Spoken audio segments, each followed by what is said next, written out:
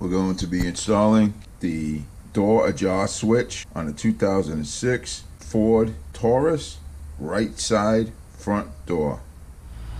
First thing we got to do is take off the entire door panel to get to that switch, which is built into the lock, or is connected to the door latch. There's a few screws you need to take out. 1, 2, 3, 4, 5, and there's 2 in here. 6, 7 screws. They're all Phillips head screws. Take them out and the panel just pops right off. Once you get to this point, you're going to disconnect your connectors to the door panel. All right, disconnect both of those. Once you disconnect them, the whole thing just comes out and get it out of the way. Now you're going to have a plastic piece. You're going to pop this off the door, pull it out of the way. You're going to have 1, 2, 3 screws for the door latch. They're T27 screws. Take all 3 of them out and that will release the latch. So the other thing is you're going to have to take off the manual lock-on-lock rod out. Disconnect the rod for the door handle. And then that assembly should be able to work it out of there so you can get to it. This is where the manual lock-on-lock actually slides into. You pop that out of there. This is where the door handle latch goes into. You pop this pin out and the rod just pops out of there. And then you're able to work this whole thing right out. So right here, right in front of you is the door switch, door ajar switch.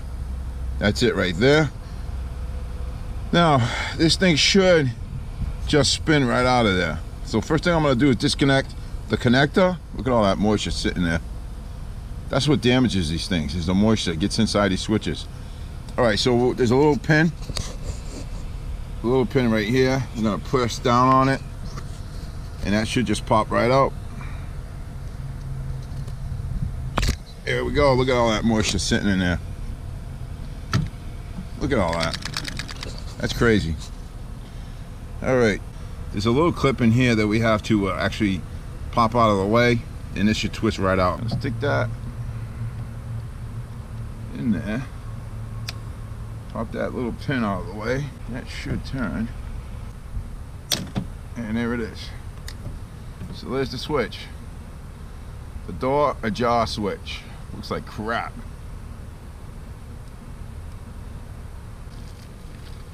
New switch. Slide it up in there. Turn it clockwise. Right, to take it out, it's counterclockwise. To put it in, it's clockwise. So turn it clockwise and it locks in. So I'm gonna go ahead and put a little bit of dielectric grease on the connector, since this is a major problem area. Take your connector, plug it in, and you should be good to go. Now we're gonna put this all back together. Since I went ahead and pulled this off the seal, I'm gonna use some duct tape just to hold that plastic insulator, whatever you wanna call it, in place. All right, to get your door panel back in, you're gonna put the handle through first, get that started. Then you're gonna put the manual door lock and unlock in. Then you're gonna loop it in at the top here. There's a little lip. Lock that in. All right, get that lip in. Wherever there's a plastic pin on the door panel, pop it in. And that's it. Now you're gonna put all your screws back in the way they should be. And that's how you install the door ajar switch on a Ford Taurus right front door. Now, word of advice here, these switches on these doors, they're all different. I don't know what kind of Ford you guys got, but any Ford, make sure you get the right switch for the right door. They are different from door to door. So that's one thing to be aware of. Make sure you order the correct one if you're gonna order this. All right, now your switch should work fine. When your door's open, it should tell you your door's open. When it's closed, it should tell you your door's closed. All right, folks, you all have a good day. Thank you for watching. I appreciate it. God bless you all. Bye-bye.